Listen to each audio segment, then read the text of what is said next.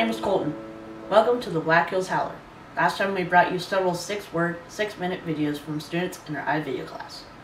For this show, our team has found interesting characters and conducted formal interviews around a team theme. Our team's theme is the teenage perspective. This week we'll look at stories from various local teens. Our first story was filmed by Brock Carlson. Let's take a look. I'm super excited, and I cannot wait until I see my teammates and my coach. I was out of shape, and yeah, I'm getting back now. But yeah, hopefully we do it good this season. During quarantine, I did was a bunch of push-ups and sit-ups, probably like playing games with some friends. That's good advice. It was to do good and take the team and pass it to the next person.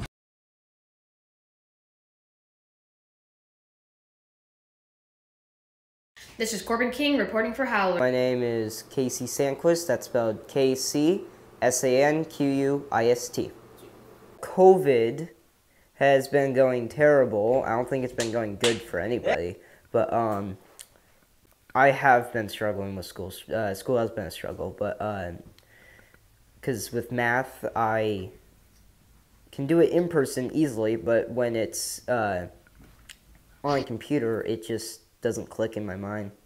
No, nothing. Nobody has really restricted me because of COVID, because I take my precautions and wear my mask. Yes, I have been doing a few hobbies. I have gotten more. I've been doing dirt bikes for a little while, but I have just gotten into it a little bit more, and I am starting to play guitar. And no, I've had a family member pass during COVID, but they didn't die from COVID, and it's still hard to believe that they're gone.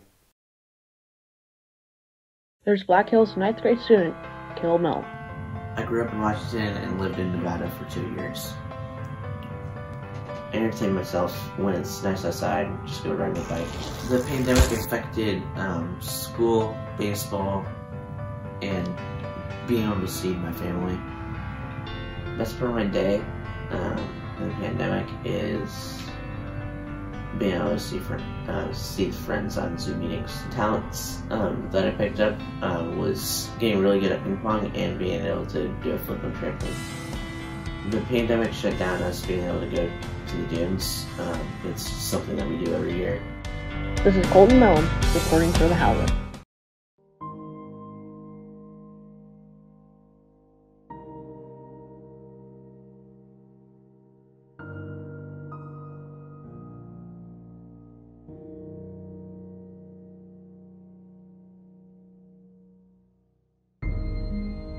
The freelancers, we do all types of art. We even get into other topics that wouldn't be more of like pen to paper or digital pen to paper kind of art.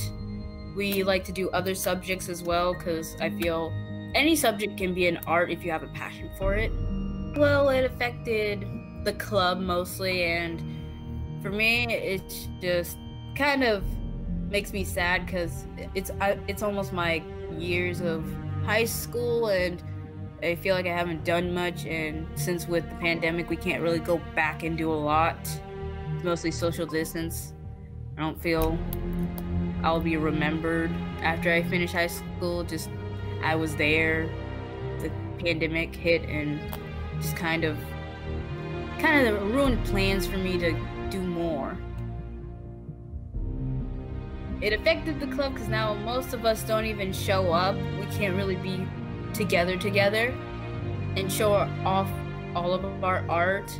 I was able to keep it healthy because I took most of the time out of my day to communicate with everyone. Well, at least try to communicate with everyone. Still try to make plans to meet up, because being an artist, you do need to get inspired, and when you don't have any inspiration at all, you just don't get anything creative. You just have a stagnant kind of episode in your life.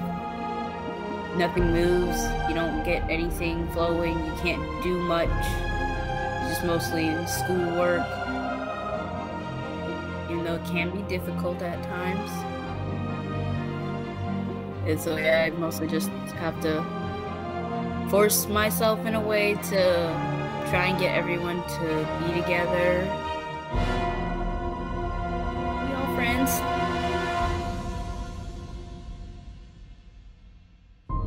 My advice would be to try to make it through it and try to look on the brighter side of life, regardless of if there's mostly negativity.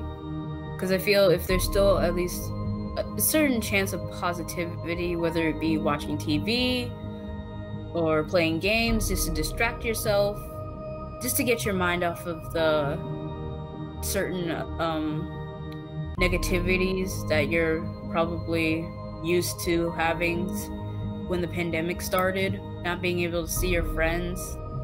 Because I think there are many ways to cope, but it depends on how you want to use those certain, I don't know, certain things, certain methods to get through at least a day. So, yeah. Thank you for watching our show. This is Colton, reporting for the Howler.